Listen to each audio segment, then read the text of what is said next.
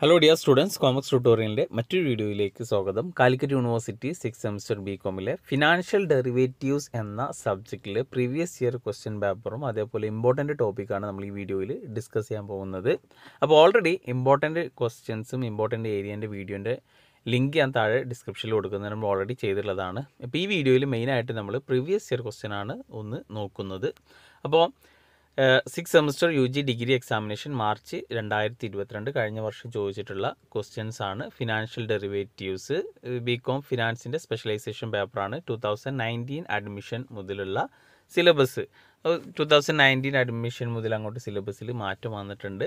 അപ്പോൾ ഒരൊറ്റ ക്വസ്റ്റ്യൻ പേപ്പറെ നിങ്ങളുടെ മുന്നിലേ ഉള്ളൂ സിലബസ് മാറിയതിന് ശേഷം. അപ്പോൾ ഈ ക്വസ്റ്റ്യൻ പേപ്പർ അത്രയും ഇമ്പോർട്ടൻ്റ് ആണ്, ഒന്ന് നോക്കുക. ഓക്കെ, അപ്പോൾ നമുക്ക് ജസ്റ്റ് ക്വസ്റ്റ്യൻസ് ഒക്കെ ഒന്ന് പരിചയപ്പെടാം. എന്തൊക്കെയാണ് കഴിഞ്ഞ വർഷങ്ങളിൽ ചോദിച്ചിട്ടുള്ളത് എന്നുള്ളത്. വാട്ട് ഈസ് ഡെറിവേറ്റീവ് മാർക്കറ്റ്, എന്താണ് ഡെറിവേറ്റീവ് മാർക്കറ്റ് എന്നുള്ളത്. അപ്പോൾ ഫിനാൻഷ്യൽ ഡെറിവേറ്റീവ്സ് നിങ്ങൾ പഠിക്കുമ്പോൾ എന്താണ് ഫിനാൻഷ്യൽ ഡെറിവേറ്റീവ്സ് എന്താണെന്ന് പഠിക്കുക, ഡെറിവേറ്റീവ് മാർക്കറ്റ്.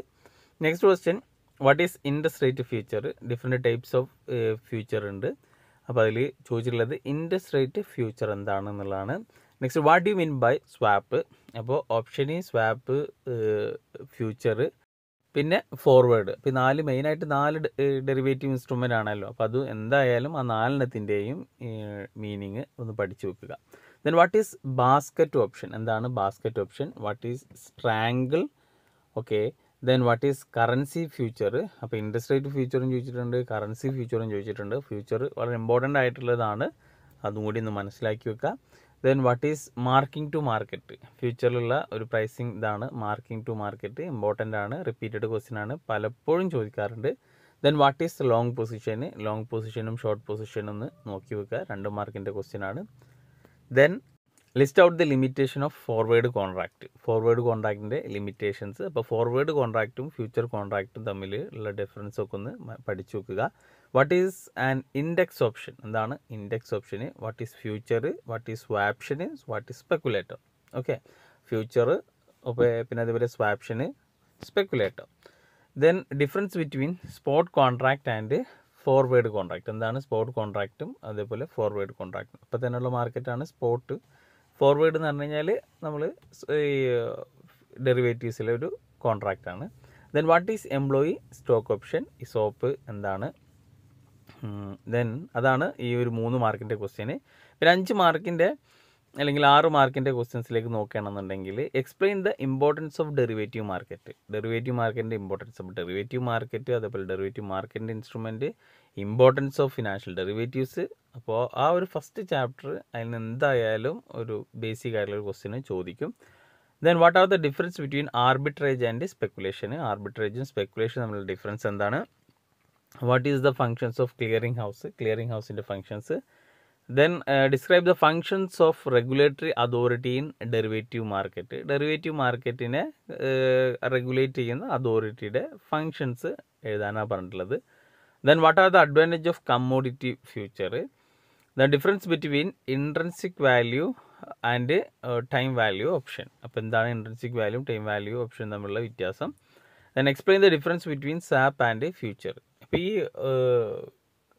ഡെറിവേറ്റീവ് ഇൻസ്ട്രുമെൻറ്റുകൾ തമ്മിൽ അങ്ങോട്ടും ഇങ്ങോട്ടും ഡിഫറൻസ് ചോദിക്കും. സ്വാപ്പും ഫ്യൂച്ചറും അതേപോലെ ഫോർവേഡും ഫ്യൂച്ചറും തമ്മിൽ ഡിഫറൻസ്.